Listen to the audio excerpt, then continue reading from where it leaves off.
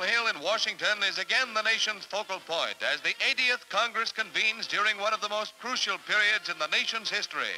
The Republican-controlled Congress takes the helm in the House. Halleck of Indiana, in his role as Majority Leader, hands the gavel to Joe Martin of Massachusetts, first Republican Speaker since 1931. Following the Republican landslide of 1946, the GOP now possesses a clear working majority in both branches of Congress. A short time after convening, the Speaker takes his place and receives the applause of his colleagues. Mr. Martin is then sworn in to the high office that is his. He is faced by 430 members of the new House, whom he in turn swears in. It is among these men that many of the finance bills will originate, bills that will have a vital bearing on America's economy during the coming years. As does Senator-elect Bilbo, storm center of a controversy which raged over his seating and threatened for a time to block Senate organization. A compromise deferred action on his case. The Capitol awaits the arrival of President Truman to deliver his message.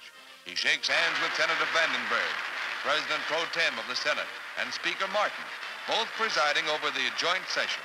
Each receives a copy of the President's address.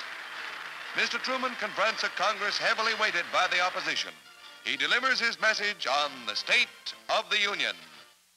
In the effort to bring about a sound and equitable price structure, each group of our population has its own responsibilities. It is up to industry not only to hold the line on existing prices, but to make reductions whenever profits justify such action. It is up to labor to refrain from pressing for unjustified wage increases that will force increases in the price level. And it is up to government to do everything in its power to encourage high-volume production, for that is what makes possible good wages, low prices, and reasonable profits. What we do or fail to do at home affects not only ourselves, but millions throughout the world. If we are to fulfill our responsibilities to ourselves and to other peoples, we must make sure that the United States is sound economically, socially, and politically.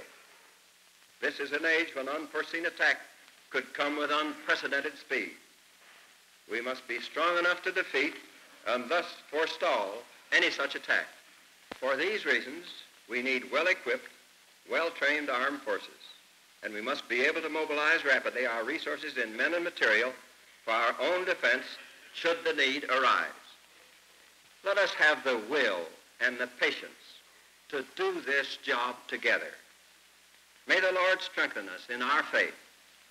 May he give us wisdom to lead the peoples of the world in his ways of peace.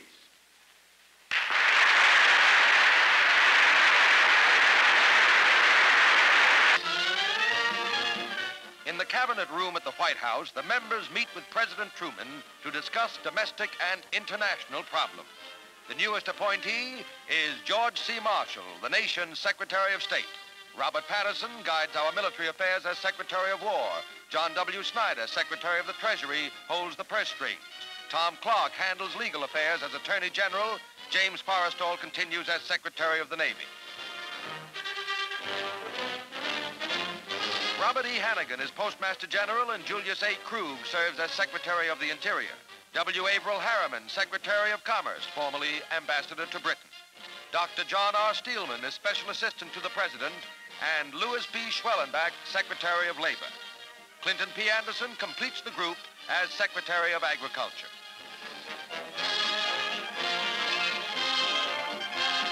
In his White House office, President Truman has a final conference with O. Max Gardner, newly appointed ambassador to Britain. Formerly Under-Secretary of the Treasury, the 64-year-old North Carolina industrialist is an expert on the international economic matters that form the basis of our relations with England.